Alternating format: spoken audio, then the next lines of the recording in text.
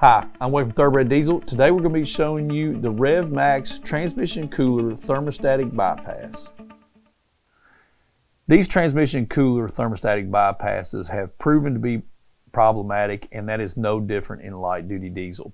Now this cutaway that we have here, this is out of a 2018 truck, so this is going to be the same for the 2013 to 2018 Dodge 3/4 ton and ton trucks with the 68 RFE and the ASIN transmission. Now the way these thermostatic cooler bypasses work is before the transmission comes up to temperature, the thermostat is closed.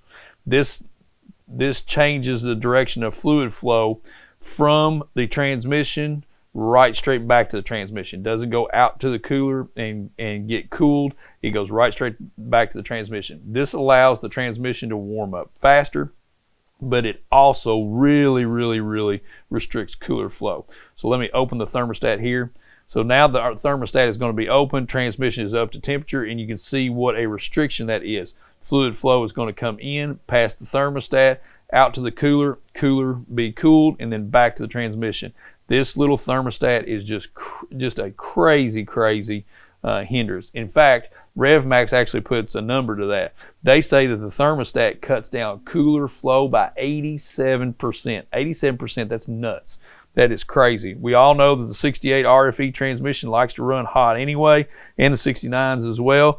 That is going to do a lot of different things. Obviously, we're towing with these trucks. What's going to happen? Transmission is going to get hotter faster when you're towing as well. Then you have that type of a restriction in the system, and you're just asking for trouble. Absolutely asking for trouble. Not to mention, if you have a thermostat that inside of this block that goes bad and stays shut, you're going to get straight back to the transmission. That's really going to accelerate if you have a problem and cause a failure. So the transmission thermostatic cooler bypass valve has been eliminated by several companies, and we really like the RevMax version of this.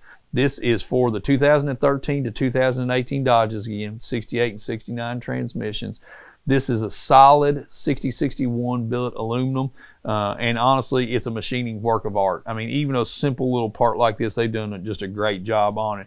It's got raised machines fins on it, and you can see cooler flow inside here. Obviously, flow right through on that side. On your upper side of this, where your thermostat normally was, you can see through it as well. You're getting really good flow out to that cooler. That's going to drop your transmission temperatures by an absolute ton. Absolute ton. It's going to save you a transmission. It's going to give you a better temperature working range when you're pulling, which we all are with these trucks. This is definitely, we talked about this in several different instances, this is definitely needs to be the #1 thing that you do to these trucks, the 13 to 18 trucks with those transmissions in them, as soon as you get your hands on them. So the kit comes with the bypass block, of course, 2 new C-clips, which makes it really nice because we tend to lose these on the installation. And then you have new O-rings that come in the kit as well. A nice set of full color instructions that shows you where everything goes from RevMax. And yeah, they've done a really great job with this little bypass block. So if you have a question about any RevMax products, please give us a call, and thanks for watching.